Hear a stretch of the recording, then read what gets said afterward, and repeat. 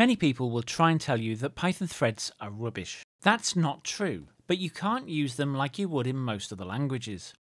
The GIL, or Global Interpreter Lock, makes things a little tricky. Use threads the wrong way and you won't actually speed things up. In fact, you might actually slow things down. In this one, I'll show you how to actually use threads in Python when threads won't help you and might hurt performance, and we'll also go over what most people get wrong about the GIL falling into a really dangerous trap. If you want to code along at home, you can download the code from my Google Drive, a link will be in the description of this video. The code does use NumPy, so you will need to install that in order to use the code. So let's take a look at the main code file, threads.py. So the first thing we do is import two different things. The first one is a timer decorator from Common Decorators. We actually produced this in the last video. And then the second import is a series of different functional weights, IO weight, CPU weight, and CPU weight NumPy. In our main function now, and we declare a list of weights, 1 second, 2 seconds, and 3 seconds. We then loop through this list of weights, and we're basically going to call the wait function, passing in that number of seconds. The main function and all of the wait functions are wrapped with the timer decorator, so each one will be timed. Now, as you can see when we run this, the first wait is coming back after 1 second, the second one after 2 seconds, and the third one after 3 seconds. These all run in series, and so the total amount of time to run main is 6 seconds. IO waits happen a lot in our day-to-day coding. They happen whenever we run a database query, wait on something to come back over a network socket, or even call a service and wait for the response. When these kinds of waits occur in Python, then the GIL is released. So what is the GIL? GIL stands for Global Interpreter Lock, and it's a global serialization mechanism within the interpreter to protect the Python's internal memory structures and reference counters. No matter how many OS threads you kick off in Python, only one of them can execute Python bytecode at any one time. This is why Python threads get a bad name. I've now just swapped out IO wait for CPU wait and run the code again. You'll see that we got the same response. Jumping over to the weights file now, I'm going to explain how I managed to get CPU waits to take increments of a second. The IO wait is dead easy. I'm just telling the code to sleep for X seconds. In the CPU wait, we're basically looping over and incrementing a number X number of times. That X number has been specifically tuned to ensure that it takes about a second. This number is a constant C iterations per second. In my case, it's 29,300,000 iterations of increment take about 1 second. I then just times this constant by the number of seconds I want. This second constant here, CArraySize modifier, is the array size I'm using in NumPy for my code to take around a second. This creates an array size based on that number times by the number of seconds. This will contain a number of integers from 1 to 1 minus that number. We then run through that array, square each of the numbers, and sum them together. To tune these numbers on your machine, if your machine it takes longer than a second to run the code, then shorten those numbers. Otherwise, increase them. And just tune these up and down until you get roughly where you want to be. Once you've got that tuned, we'll go back to the main code and then we're going to change it to implement threading and show how these different kinds of weights perform when we try and multi-thread them. The code for threading in Python is in the threading module. So from threading, import thread, and then we need to wrap each of our wait calls in a thread. Now to marshal each of the threads correctly, you need a reference point to that thread.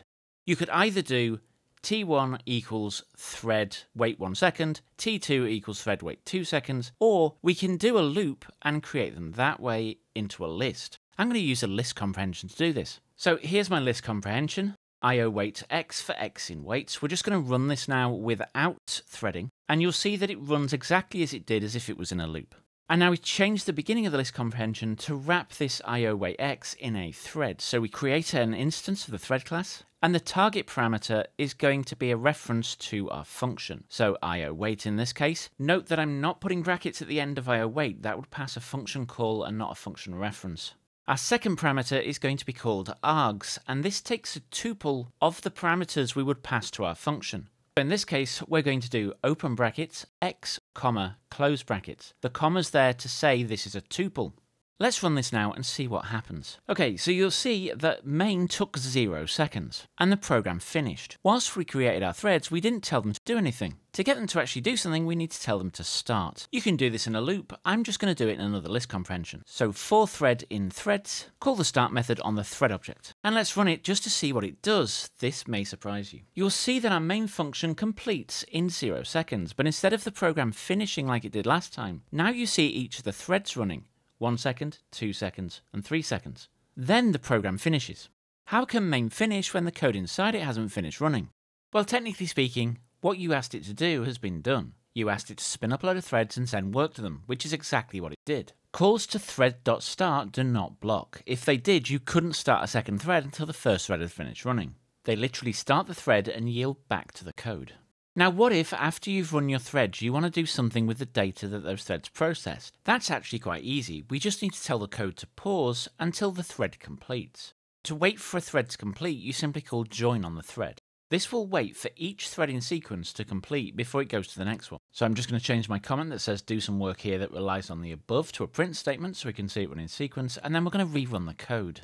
And now we get the three IO wait functions running, 1 second, 2 seconds, 3 seconds. We then print our do some work here that relies on the above, and then main took 3 seconds. We basically just took 6 seconds of work and made it finish in 3 seconds. We did this by running that work in parallel. As the total time to run all the threads in parallel was as long as the longest running thread, we had 100% efficiency. That means that the GIL didn't affect us at all.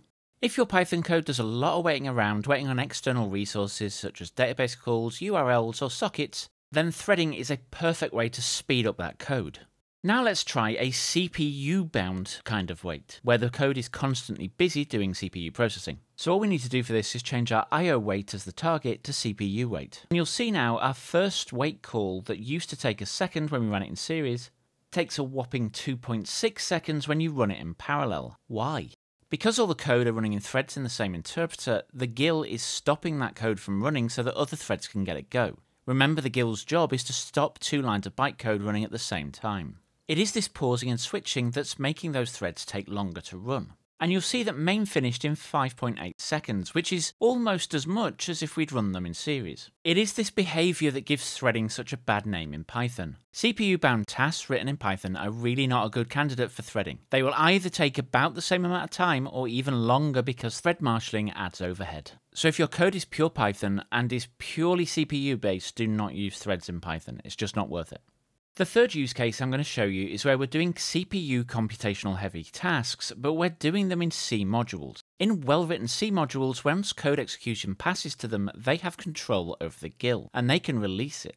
NumPy is one of those modules that does lots of number crunching. If we run a NumPy example by changing CPU wait to CPU wait at NumPy and run it again, you'll see that all of those threads complete, and the main took 3.9 seconds. So if your code does call C modules, it's worth calling some of those calls in parallel if you can to speed your program up. Note that results may vary based on the C module because remember the C module has control of the GIL, and it will only release it if it's thread safe to do so. While I was talking, I've been changing the code to run CPU wait NumPy directly so you can actually see it does take intervals of a second-ish. The scariest misconception about Python threads is this. Only one thread can execute bytecode at a time, so that must mean my code is thread safe, right? Wrong.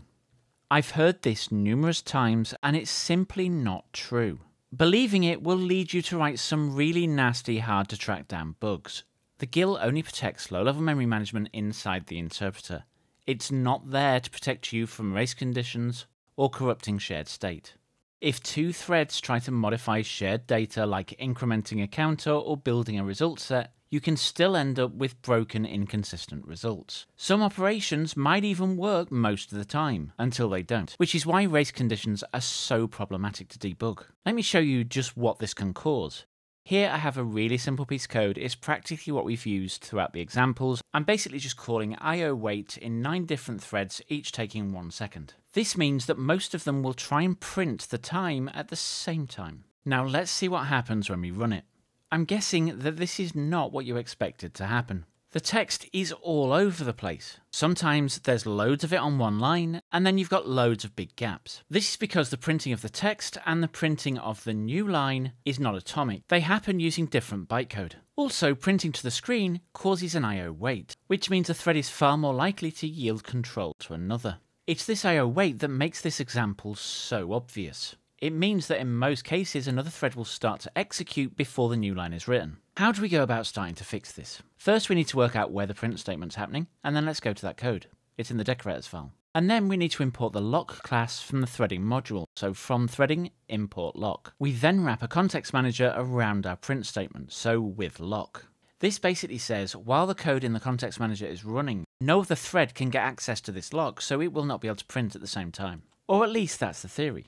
Let's try and run this. And you'll see that nothing's changed, it's still broken. This is a common bug I get from developers new to threading. The lock object must be shared between all threads. And here what we're doing is actually creating a brand new lock object each time we run the decorator. To create a global lock, all we need to do is create a variable outside of the decorator, and we're going to call it global lock, and we're going to instantiate a lock object. And then we just replace the lock in our context manager with global lock.